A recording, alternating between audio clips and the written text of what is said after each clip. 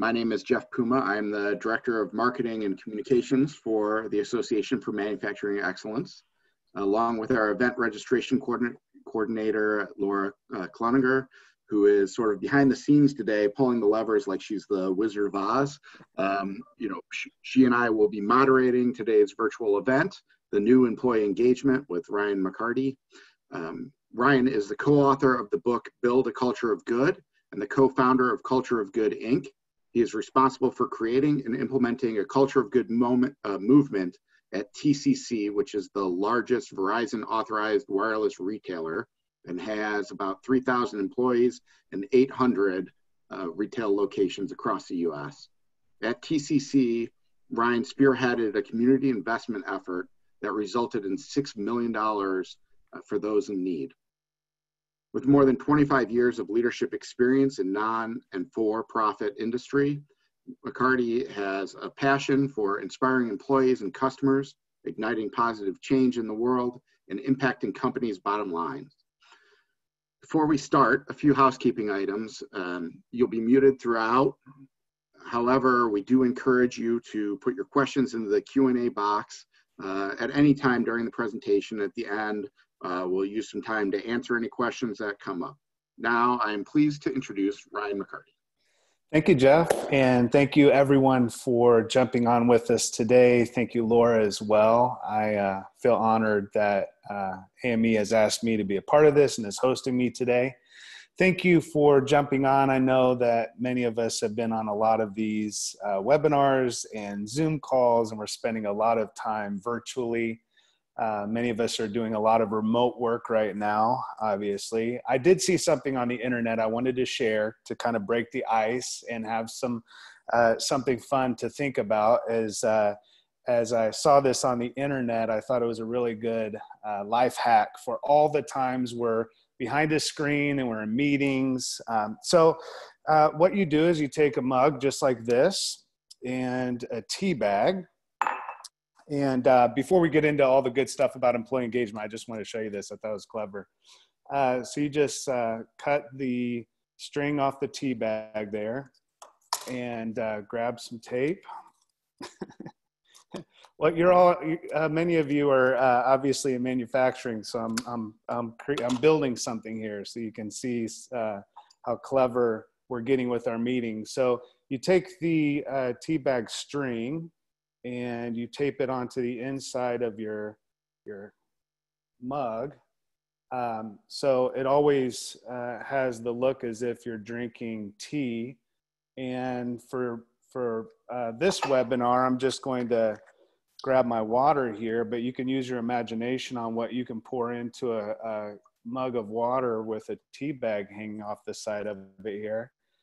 So anytime you're in your meetings, you could be drinking wine or whatever your drink of choice is. And everyone that is on the call with you assumes you're just drinking hot tea. So there you go. If you get nothing else out of the webinar today, you've got a clever way of drinking wine or whatever your drink of choice is during your next work meeting. All right. So awesome. You've already gotten something amazing out of this. So I really do thank you for taking the time to be with us today. We're going to talk about the new employee engagement and how to drive extraordinary results by letting your employees bring their souls to work. And work obviously is going to look different in the instance of what we're talking about for all of you that are on here. But what we want to focus on is what this new employee engagement looks like. So I wanted to share a little bit about where I've begun in terms of looking at employee engagement and doing the work that I've done. Rather than giving you 10 steps toward employee engagement, I'm going to share just the story of what we were able to do as practitioners across 42 states, thousands of employees, very decentralized culture. So you're talking very remote workers, not necessarily just those that are behind a screen at a coffee shop, but all of those workers, 99% of them work across the country, maybe 2 or 3 in different retail locations, across 42 states. And so when we think about building employee engagement, we have to think beyond the traditional sense of what employee engagement has looked like, the type of programs that we can add into the business, and really start to get to the heart of what it means to engage with employees. And what I'd like to have you consider as a way to kind of set the tone for the rest of this webinar is that we're not looking at just engaging employees, we're looking at engaging humans. So seems like a very obvious thing to say, but when I get into the idea of rehumanizing our business and doing the work of employee engagement and encouraging our leaders to continue to engage employees currently that we have and also prospective employees, it's really important that we focus really in a strong way in terms of the culture that we're building. So Jeff mentioned that I run the culture of good, and I've done that work for some time. Some of the things that we're going to discuss today in regard to culture and employee engagement looks like these next few things. So how to engage your employees and members or customers in meaningful ways, how to provide compelling reasons for new clients or customers to do business with you, tying that purpose that I'm going to share a real three-step way of discovering your purpose within your organization, within your business, tying that to your overall strategy, and then making the world and the workplace better, and also impacting your bottom line in a positive way. So that's what we're going to focus on. So a little bit about me. I spent over 20 years in nonprofit work, and then came into corporate America. And what I discovered is that much of what I was doing in nonprofit work translated really well toward engaging that human element of business. So when I stepped out of the nonprofit space into the for-profit space, it was an unexpected transition for me. I had seen most of my life really defined by the type of work that was very missional and purposeful and had a ton of meaning. So I knew at the end of the day that the work that I had put in mattered, that I had that sense of fulfillment in what I was doing. That sense of fulfillment was always a driver for me. From the early age of 6 years old, I remember having some really defining moments in my life where even at the age of 6, I, in a moment in my life that was very defining, my father happened to be a heroin addict at the time. My mother was diagnosed paranoid schizophrenic and eventually took her life, and she died from suicide. And so early on for me, I started out life with a perspective of looking for what is my life purpose, what is the reason that I went through what I went through, and how was I going to use my life in order to impact the world in a positive way. And so that's why I ended up in nonprofit work. Felt very meaningful for me, purposeful. And then when I stepped into for-profit business, into corporate America, and working with thousands of employees, that same drive toward purpose, that same drive toward meaning and fulfillment in my work was still an undercurrent to everything that I was doing. And so I immediately looked for ways to scale the good that I had been doing in the nonprofit space into this business, and working within that business really taught me a lot. You know, when you go from working with mostly volunteers and not having a lot of resource and needing to, at some point, build a business out of this missional nonprofit work, and then you step into for-profit space, into the sector of business, and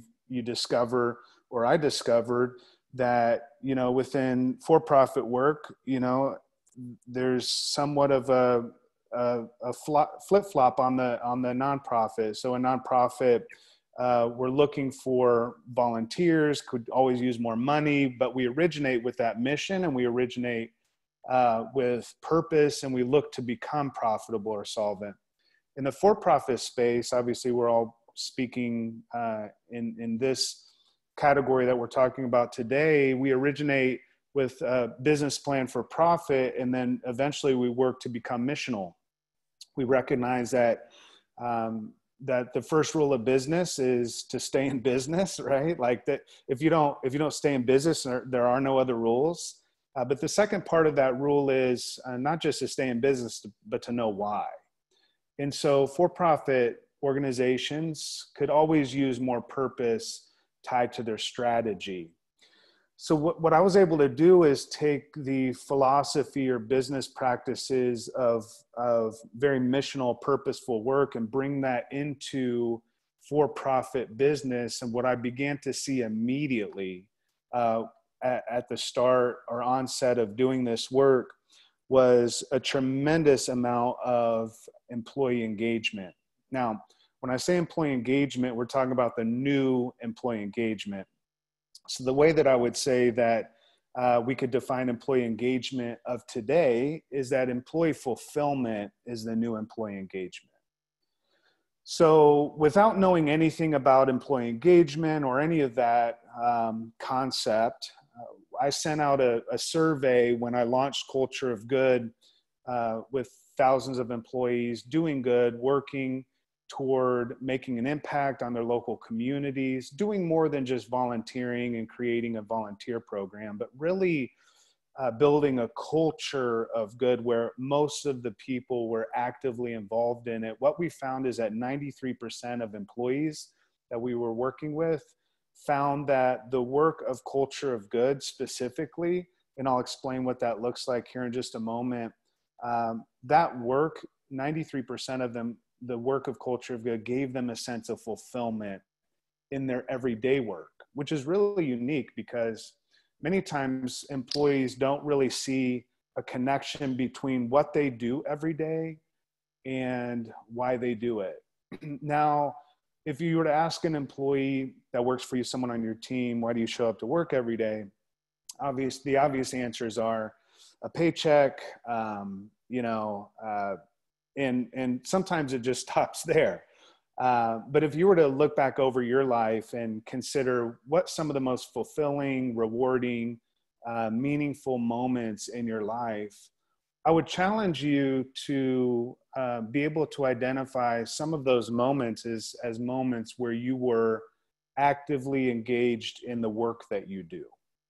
I think it's a really fascinating conversation to start demanding of ourselves as leaders to look at our workforce and to ask those questions of ourselves, and then to say, how do we begin to build a culture within our business that people want to be engaged with? They want that sense of fulfillment. I was asked right before quarantine, I was in Texas, and I had just was about to get on stage, and someone motioned toward me and they said, I have a question for you. How do we attract the best talent? Like, how do we find the best talent? And without hesitation, my answer was, you don't find the best talent finds you. And I want to explain that because what you create in terms of culture is your business differentiator. And I believe that employee engagement is really starts and is sustained through employee fulfillment. But employee engagement, this new employee engagement, doesn't start when the person becomes our employee. So employee engagement starts before they're hired, as part of recruiting, all the way through the recruiting, the hiring, the onboarding, the training, the development, leadership development. All the way through all of that, engagement is happening through the life of the employee, from before hire all the way through. But when we start to build a culture that provides permission for our employees to care, to give back, to do good, not only for their community, but also for each other, for those that are their peers, coworkers. When we create that culture and build that culture, and let me say this, leaders, it really, the culture comes down to the decisions that you make and how your leadership is within your organization. The health of an organization, the health of an organization's culture is really dependent on the health of its leadership.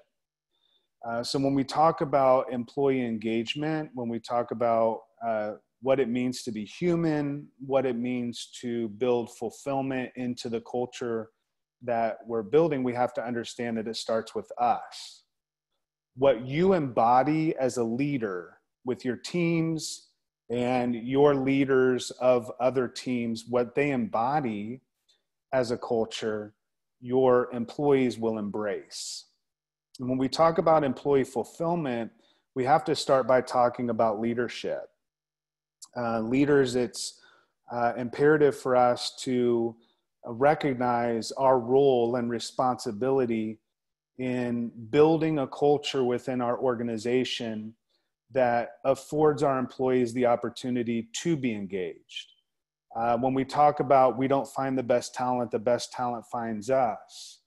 What we're looking for are businesses that have differentiated themselves with their culture and are able to tell the story of their business, what they do, and why they do it in so compelling ways that it draws the best talent to want to work for you. And I think this is an interesting conversation. I think in the last Deloitte survey that in the next 10 years within the manufacturing sector, 22% of employees within the manufacturing sector are going to retire within the next 10 years.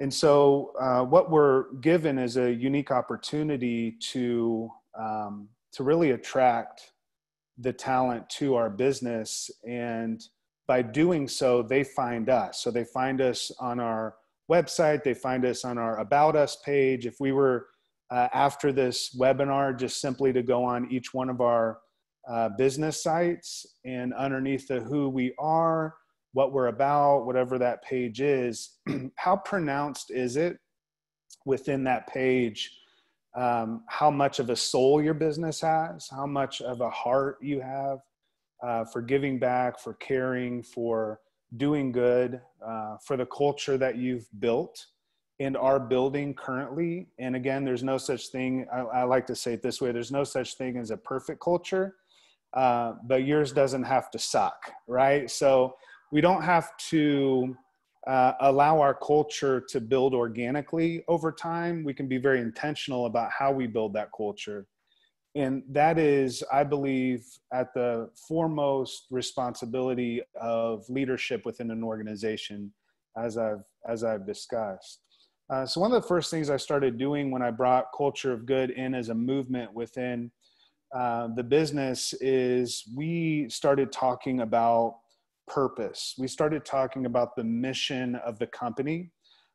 We looked at how important it was for that mission, or what we called our cause, to be tied directly and aligned directly to what we did as a core competency as a business. And we'll discuss how to do this work here in just a moment. I'll give you all the secrets. So we tied purpose and mission directly aligned to the core competency of the business. And then we tied it to the overall corporate strategy. And also we connected it to the passions of the employees and the passions of the customers. So hopefully you're taking some notes down, because I'll use the slides, but I'm just going to continue to share my thoughts around what this employee engagement looks like. And so when we started building the culture of good within the business, we saw that employees had a desire to know that their work had meaning, that what they were doing in terms of their contribution at work was significant. And so over time, what we've discovered in terms of purpose and driving the business through a very missional sense of what companies can do, we set up the culture of good to really establish purpose, not as just something that we put on the site, but something that it's part of our vocabulary, part of how we talk about the business. It's what's shared through social media, through marketing, but it's very authentic and very genuine in terms of wanting to do the right thing for the right reason at the right time. And if there was ever a right time to do the right thing for the right reason, the time is right now. So we're, as leaders, given a unique opportunity to not just manage our systems, not just manage our teams, not just manage the business, but really go beyond management and get into this understanding of leadership.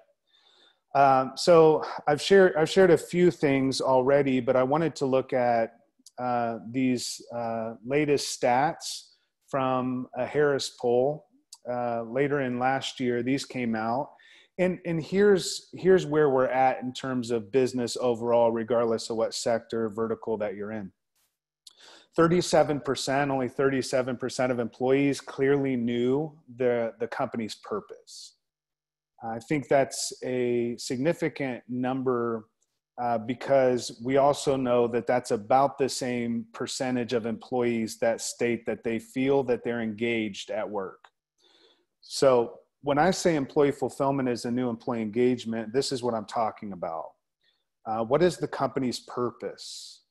And we have to get beyond profitability. Again, the first rule of business is to stay in business.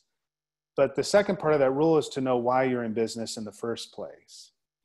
And when we think about how many employees don't know the company's purpose, and then we go into how many employees are actually enthusiastic, only 20% are enthusiastic about the purpose. That 20% see how they can support the purpose.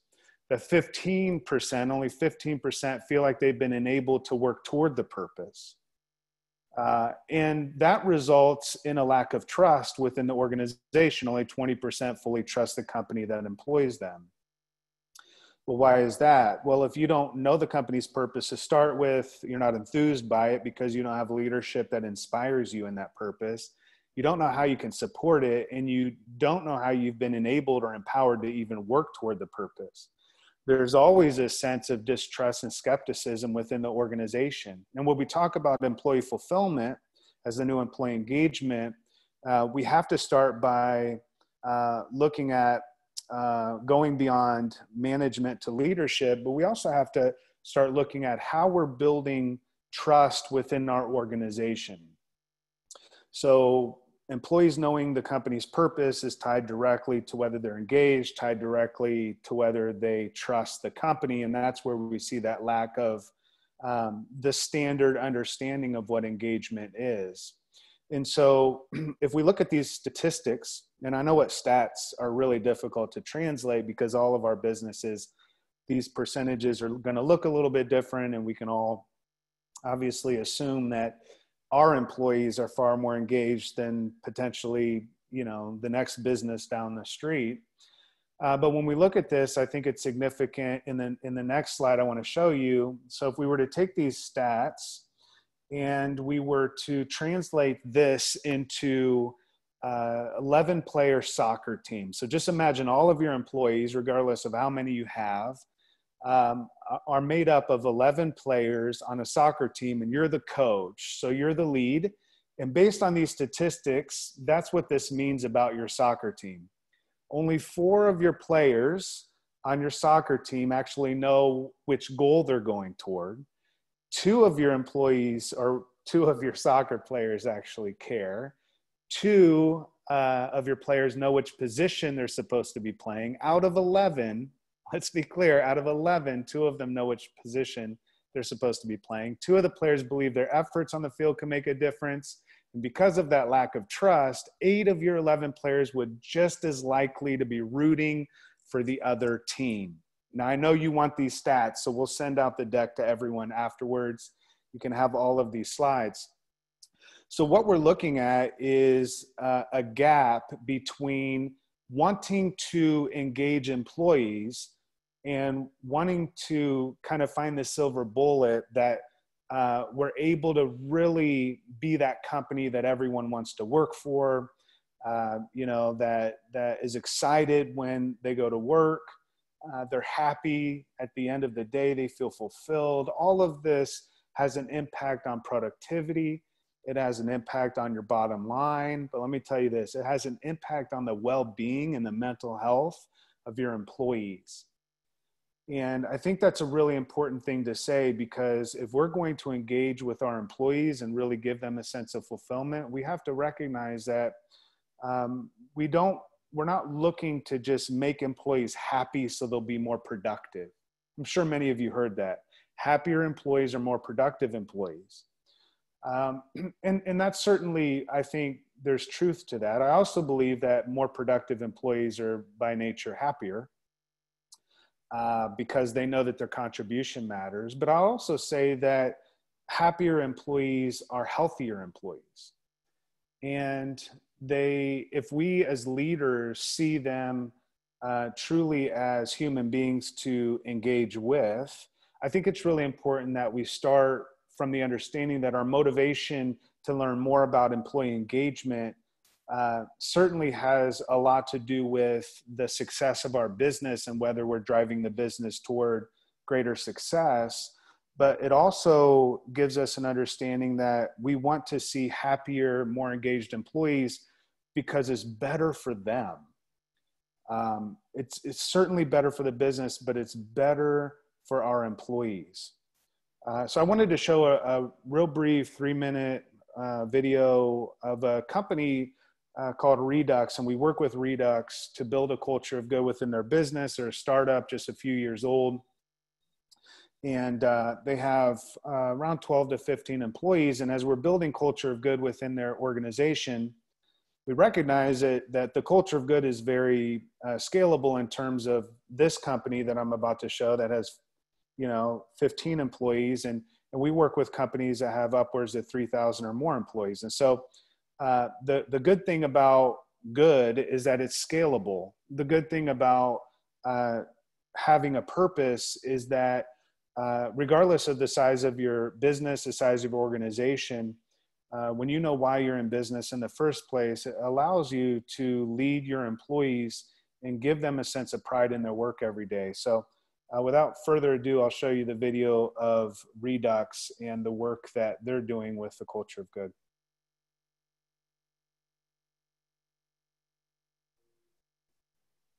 The culture of good is so nice and so teachable. It's the way people should act and behave every single day. Institutionalizing the culture of good is the way to run a business fundamentally. Redux put me in a position where I felt empowered to find something that was important to me as, I guess, technically a member of the deaf community, having the opportunity to work in an organization that has created a device to help hard of hearing people that wear hearing aids. It was a pretty easy connection for me to make to identify a local charitable organization, and I was very grateful to talk about the benefits that organization is bringing to people with hearing loss or children with hearing loss, and how their efforts really paralleled with what we were doing in helping that community. I mean, we started with, hey, like maybe we could take plastics out of the landfills and make disposable water bottles for people who don't have them. Sorry, how we can create. I don't know if anybody else can turn the volume up themselves, maybe. Was that better? Do you want me to? All right, I'm seeing some on the chat here. Okay. It got better. I can start it over here. The culture of good is that good? It's so nice. And somebody so on chat, let me know if it's okay. All right, cool. Thank you. Sorry about that. Institutionalizing the culture of good is the way to run a business fundamentally. Redux put me in a position where I felt empowered to find something that was important to me as, I guess, technically a member of the deaf community, having the opportunity to work in an organization that has created a device to help hard of hearing people that wear hearing aids. It was a pretty easy connection for me to make to identify a local charitable organization, and I was very grateful to talk about the benefits that organization is bringing to people with hearing loss or children with hearing loss, and how their efforts really paralleled with what we were doing in helping that community. I mean, we started with, hey, like maybe we could take plastics out of the landfills and make, disposable water bottles for people who don't have them. And then we landed on how we can create a system to filter out all the toxins and carcinogens from the ocean. Although that's very far-fetched, that's how far it took us. It just led to us coming up with the idea that we can really make an impact, right? And it may start small, but it's going to end up very, very large. And I think that's a really good definition of what culture of good is. It's a really small idea that impacts a huge amount.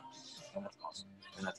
When the culture of good really hit home for me was when I took my son to an Indianapolis downtown cleanup event. He actually asked me just 2 days ago, hey, remember that time we went to clean things up and we helped people who aren't necessarily being taken care of? I said, yeah, absolutely. He said, when are we going to do it again?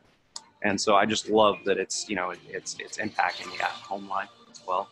And, when I am away and I'm working and things like that, being able to take my son with me and teaching him, a value from a moral perspective is really cool. Giving back, it's good karma.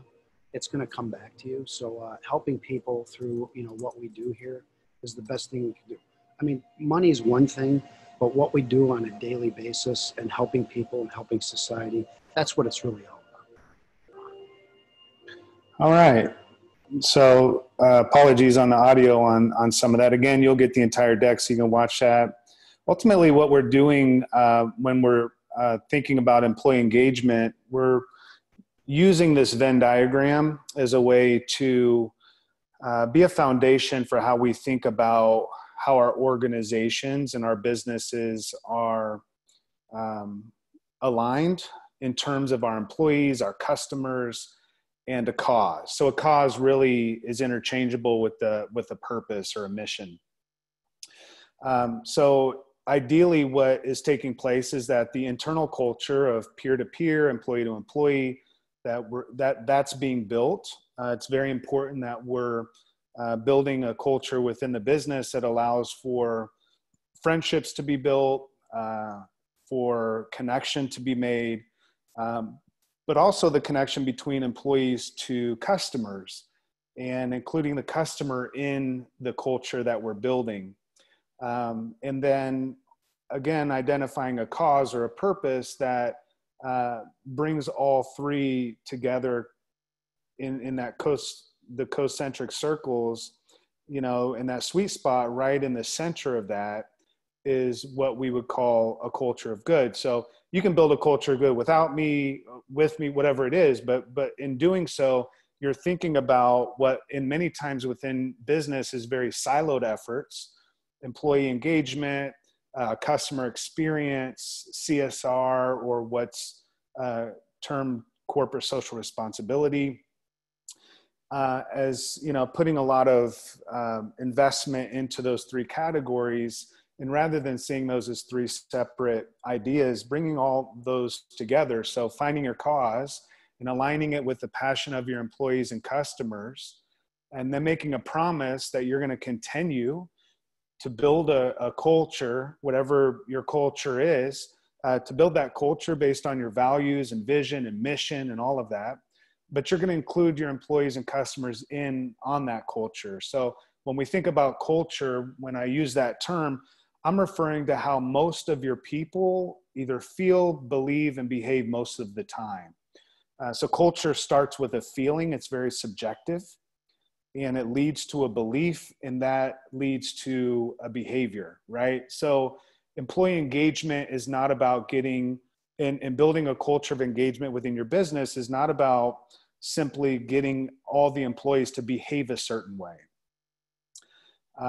If anything, it's creating a sense of something special within your business. It's what we would call the soul of your company, and allowing your employees to bring their soul to work, or their heart to work. So when we talk about culture, we're talking about the heartbeat of your business, the essence of who you are, the DNA of what makes you who you are as a business. And hopefully that heartbeat that your business has is felt by your employees and customers as well. So I'm going to go through 3 questions that I want you to ask yourself, and we don't need to spend time answering those on this webinar. but I want you to spend time answering them yourself, and then you can get with your leadership team, your executive team, or the team that you're leading and answer these questions as well. And these 3 questions are questions that we ask companies to answer and leaders within companies to answer as a way to find your cause or find your purpose, find the mission of your business. So here we go. All right. Number 1, what does your company do and how would you describe that to an 8-year-old? What does your company do and how would you describe that to an 8-year-old? I'd love to have you answer that and give me some ideas on first thoughts that come to mind. Talked to a hotel owner and his answer was, we provide a home away from home. That's a good example of being able to describe what you do to an 8-year-old. So you're not using business jargon. You're not trying to sound impressive like we always do on our website when we try to, who we are, about us type page. We're just getting right to the bare bones of this is what we do. So if we, if we're in pick, pack, and ship, we deliver stuff to people, right? So it has to be very simple, and that's what we're looking for in the first question. Second question that I'm going to have you answer is with unlimited resource. So hypothetically, say that I am Steve Jobs and I meet you on the street and you've just answered that first question. You have it on your t-shirt, right? Whatever that answer is, and I see it and I'm so inspired by what you do as a business that I tell you, I'm going to give you unlimited resource. Let's not make it totally unlimited. Let's say you have $1 billion. If you had $1 billion to start a nonprofit, 501c3, but it had to serve the answer to your first question. It had to serve what you do. And it also had to make the world a better place. Then what would you do? What would you begin doing? So we're looking for alignment here, but we want to think really big.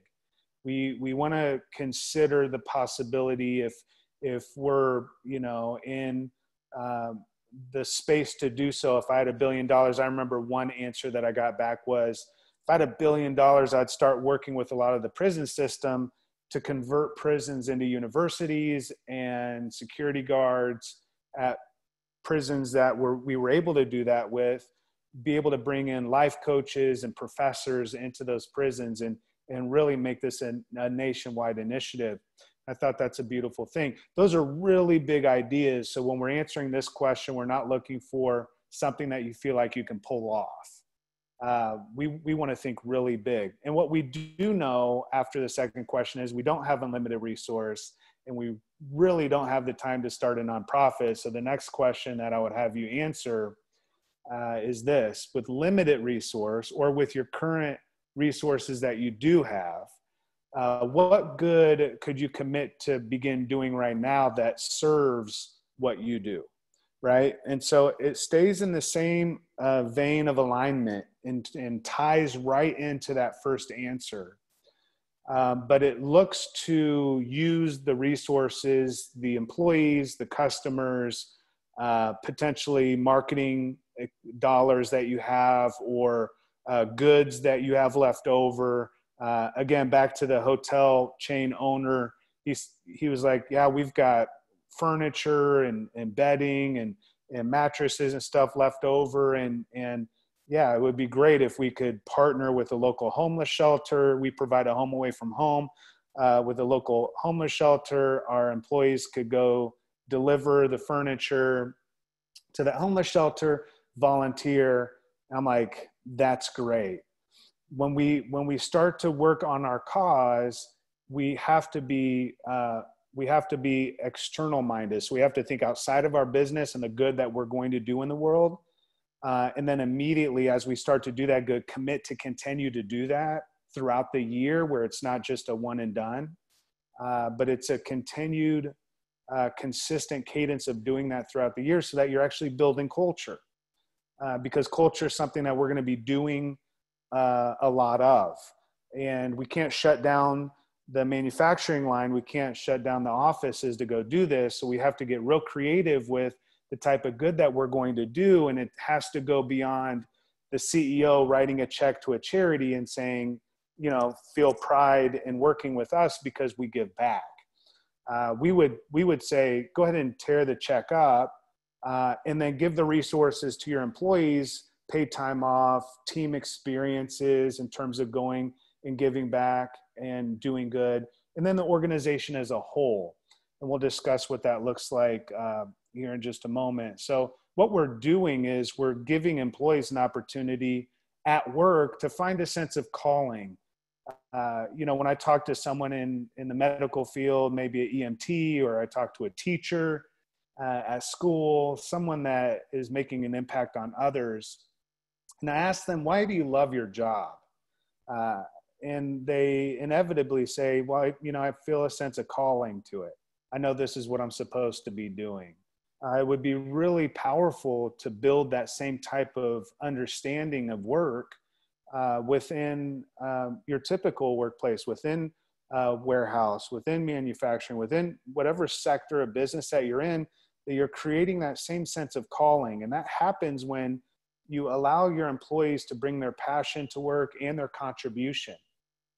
Giving back, you heard in that video, some of the employees that not only were their lives transformed, but their families' lives were transformed too. They'll never forget that.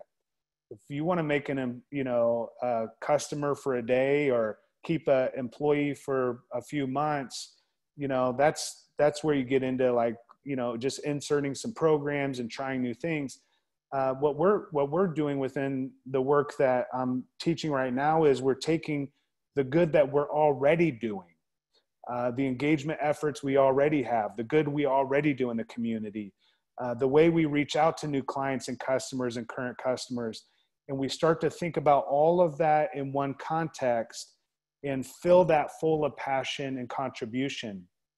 And so once we identify what our cause is, we're going to gain, obviously, key stakeholder buy-in. There's 4 groups that are important to gain that buy-in from. We would say key stakeholders, obviously, is your board, your owners. Secondly would be your leadership. Third would be your employees. And fourth would be your customers. They're all very key stakeholders in your business. And so, again, your ownership, your leadership, your employees, and your customers getting their buy-in really takes a commitment to start this work of identifying your cause, number one, which is very helpful going through those questions, and then tying that cause into the business and committing to a very predictable cadence of doing that work throughout the year. So being able to speak to it and sharing why you do what you do as a business is crucial. Secondly is building storytelling teams. How are you telling the story of what differentiates you as a business? How do prospective customers, clients, how do prospective employees, future employees, how do they find your business externally? And also internally, having a storytelling team, having a marketing team, maybe it's just one person, utilizing who you already have to tell stories of impact and transformation in people's lives, using video. All of this is important, sharing it on social media. You know, when you have a decentralized culture, potentially employees working in remote spaces, it's important for them to feel connected to the bigger sense of why the business, why they're working for you in the first place. And so sharing these stories is crucial internally to your employees and then externally to your customers and to the world. And then really rolling that out to middle management and all the staff. And this is the work that we continue to build for and with companies, but ensuring that middle management, which is really where culture change takes place and where you can enhance the culture that you have, is through that middle management and the influence that they have on their teams. And so what we're looking to do, and I'll just go through this last part because I'd like to give a few minutes for questions. So I'll just roll through this. The 3-tiered approach is we have to start thinking about engagement in the new engagement of fulfillment. And we have to think about how it engages individuals, teams, and the enterprise as a whole. So how we do that is through this three-tiered approach called My Good, Our Good, Big Good. My Good, Our Good, Big Good is how we think about the good that we're doing internally, so peer-to-peer, also externally, employee to customer, and then really centers on the cause of the impact that we're having on the world. So as we think about my good, big good, our good, big good, we have to think about it, how it influences and impacts and engages the workplace and also the world. So this is what that looks like. The big good really is the first step in this process. These events are larger company-wide activities which rally employees and customers to make a large impact. So, you know, we put on backpack giveaway days. These type of events take more logistics and preparation, but it's worth it. It's identifying your cause and committing to doing good on a quarterly basis collectively as a whole unit within all of your team. So it's something to rally behind. It's something that could be done remotely. It doesn't have to be where everybody's arm in arm going out to do this work, because it can be shared on social media. The impact can be shared. So we get creative with this and we do big good together. The our good, then that we begin to build off of the big good, is very much around an activity that can be taken on by a team. So now we're talking team engagement. So this could be a leadership team, a retail store, it could be a department within your business. So that team then has a little more autonomy to choose how they want to give back and do good. They may be giving back and doing good internally for other teams and having an impact. Maybe it's the marketing team is doing good for the IT team, and you're building that sense of community internally and that sense of connection, but also how they want to give back in the world as well. So again, workplace world, that's what we're thinking about when we think about employee fulfillment. So that's the our good. And then lastly is the my good. And this is the individual act of doing good. Usually involves a small task that can be done in a reasonably short period of time. That is, that our good part is really imperative to building the individual engagement, that individual fulfillment. It's really sitting down with each employee, and I would encourage you to do this. Just sit down with each employee that's on your team and encourage middle management to do this as well. Is first of all, because of everything that's going on, simply asking them how they're doing is important. I think a couple months into the quarantine, I read that close to 40% of employees stated that no one had called them, that their boss or manager had not called them to ask how they were doing. If we're going to talk employee engagement, I think we have to start there. Maybe I should have started our webinar there. Ask each employee how they're doing. Ask about their life. Learn about them, not just professionally, but personally.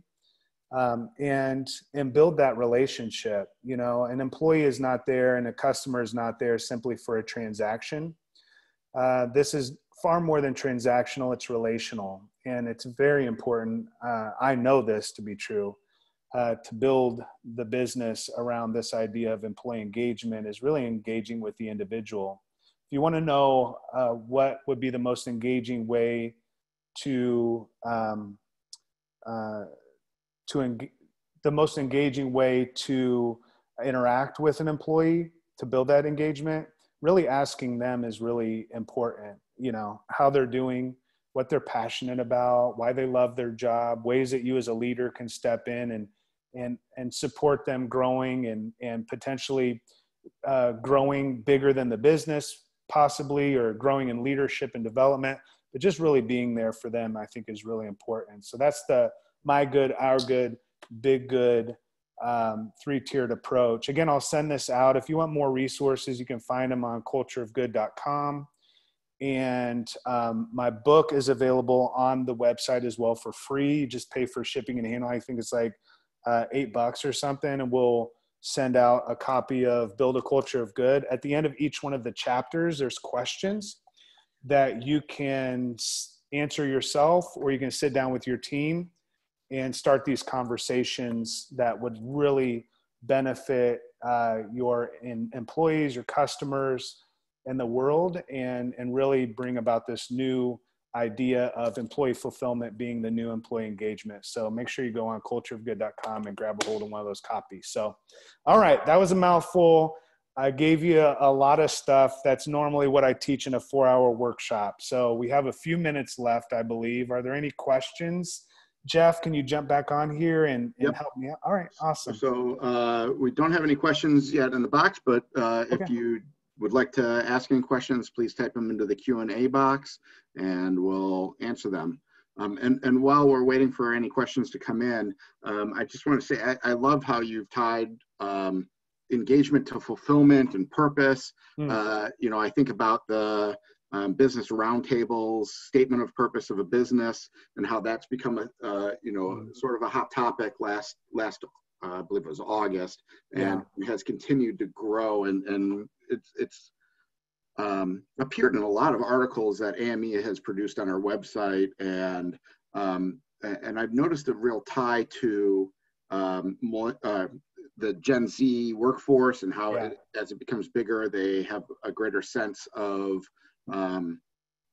purpose in their work, and they're willing to take less pay in order to work for a company that's more purpose driven.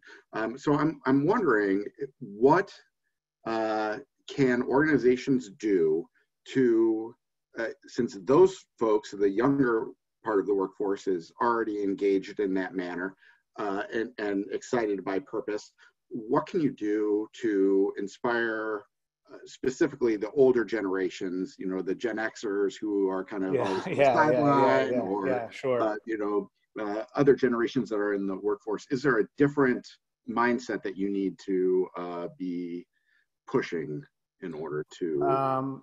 Sure. So my first answer is going to surprise you. I would say no. Okay. And here's why. And I only know based on what, as a practitioner, right? So there's a lot of experts out there that would say, you know, the Gen Z, younger generation, they care more, they want to volunteer more, they insist on it. When I started, when I launched Culture of Good, the early adopters were older. So the ones that grabbed a hold of doing good and very purposeful, meaningful work within the organization were the Gen Xers and even older than that, which I thought was really interesting. I don't know that it's the younger generation that has a heart to do this work any more than anyone else. I think that would be a really negative thing to say for, you know, the older generation. I think when we think about the older generation, just the culture of work in general has shifted so much, as you were talking about, Jeff. I agree with that. It's shifted where the expectation now, because so many companies are engaging in this type of work. You know, when you're going into work now, it's almost preset into a mindset that that this is a part of work. You know, for that older generation that were just going to work, getting a paycheck, getting their work done, you know, they're just, you know, grinding it out. That's great. But the moment you insert purpose and doing good work internally and externally within the business, what you'll find, I believe what you'll find is what I've found is that is the older generation, even though they didn't expect it, it's a welcome surprise within their work. And that's why I believe that the early adopters kind of jumped on. So the approach isn't any different. What you're going to have to do as a company is two things. You're going to have to commit long-term and make the promise that this isn't something that we're just going to do once a year. So that commitment is crucial, because some of this work can be met with some skepticism and distrust of, why are we doing this? Are we just trying to, you know, are we just trying to salvage our brand? Is it a PR push? Are we doing this for marketing? That type of thing. When you commit to it and it's ongoing, then it becomes cultural. And then you set up that predictable, every quarter we're committing to do some type of work, be it big good, our good, my good. We're going to do that work and we're committed to it. And here's what we're all going to collectively do together. All generations buy into that. Great, thanks. Yep. Yeah. We've had a couple questions come in. So awesome. The first one, what's the first step that should be taken to promote the culture of good among a team? Get the book. That's an obvious one. And I'm not making any money on these, by the way. We're trying to spread the messages this way. So I'm not trying to sell you a book, but this is where we say start. Because this gives a better understanding of how to do this. When we work with organizations in terms of building what they do, we need to look back over what the company has done in the past and what we can commit to based on that, and how does that align with the work that you want to do and the culture that you want to build moving forward. So we're not looking at doing a huge culture change effort. We're not going to turn the company upside down and try to go in a different direction. The first step is really introducing the concepts of culture of good. What makes up a culture of good? How does it operate within a business? And then how does it tie? So at the end of each of the chapters, the reason those questions are so imperative is the co-founder of Culture of Good, Scott Moorhead, and I, he's the CEO of the business that has over 3,000 employees, and I work directly with him. We wrote this book together. So he asks questions at the end of each chapter, as do I. And his questions are a little different than mine. And I think that's a good place to start in terms of introducing the concepts of culture of good. Secondly, we have other resources on the website, cultureofgood.com. There's video modules that are available that explain 9 different steps. The 9 steps of building a culture of good within your organization. That's always been available digitally. I shot a lot of those videos actually yesterday. So that's going to be on the site soon. So be looking for that, and I can send out some info on social media. So follow us on social media, get the book. If you don't have $8, I'll send you one myself. Just reach out to me. I'll get you one. That's a good place to start. Yeah. How can we create buy-in to the upper management leadership to help create a culture of good? Yeah, I think the same thing. I've had, there's no magic to this. There's no, it's with every initiative, one of the greatest obstacles that we face is the obstacle of leadership. And so if you simply have a leader that, no matter what you say, in terms of giving back, doing good, how it impacts who we're hiring, who we're, what kind of culture we're building, how productive our employees are, and they still don't get it. We have employees that do one of two things. They hand the book off to their leadership and they, set up a meeting to talk to them about it, or they just start building the culture of good within their team. Right. So if you're a middle management leader or you're a VP, whatever it is, grab your team and start building a culture of good with your team. And it's proven. We know this works. We've done the work for 7 years and we've consistently seen this work. And so if you start this within your team and start to build a culture of good for them, then it'll be recognized. People will see it, they'll know it, they'll talk about it. You can't lose by giving people an opportunity to give back and then talk about how it impacted their life and your team. So start with the our good. If you can't get the big good started, start with the our good, kind of a smaller foundation, but still very powerful to start with. And so we only have about 2 minutes left. And we have 2 questions, and they're both related to large corporations or large companies. So the first is, have you seen success with large multinational companies launching this type of activity at satellite sites, so not corporate? Mm-hmm. And then I'm just going to give you the second part too, because I think it does relate. So what's the largest company you've seen this work at and actually seen a shift?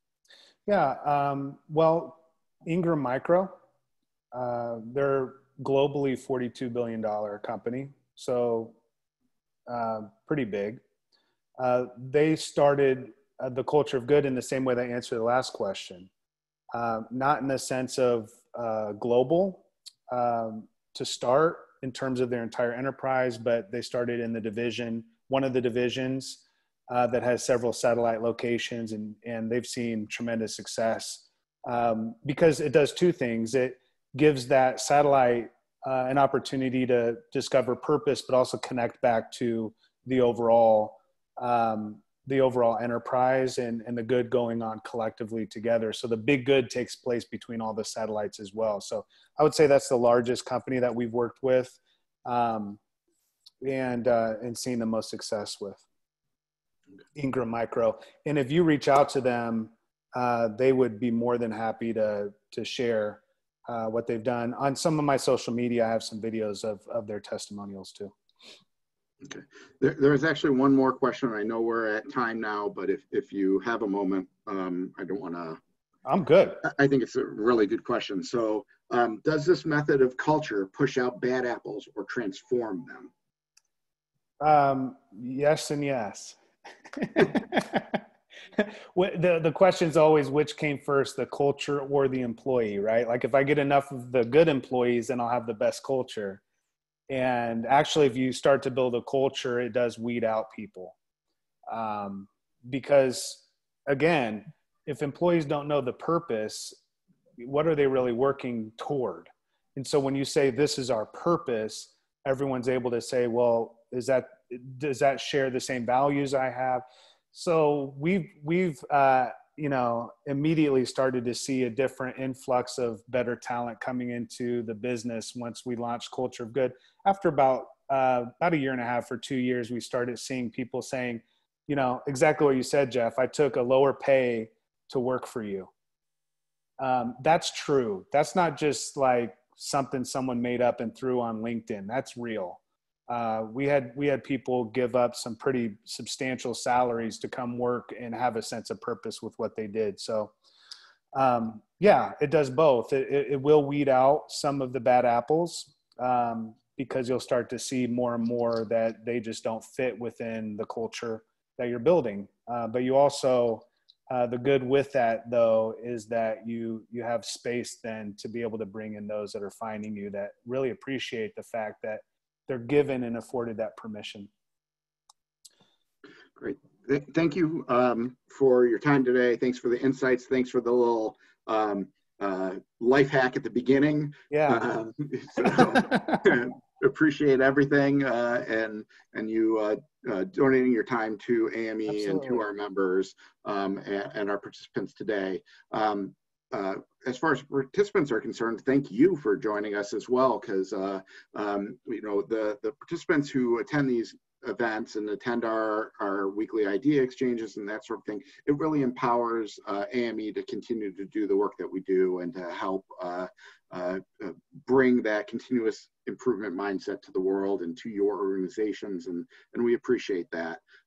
We have a number of different events coming up, and you can find those all on our website at ame.org/events. And thanks again to Ryan, and thanks to everyone who participated today. Thank you, Jeff. Thank you, Laura. Thanks, everyone.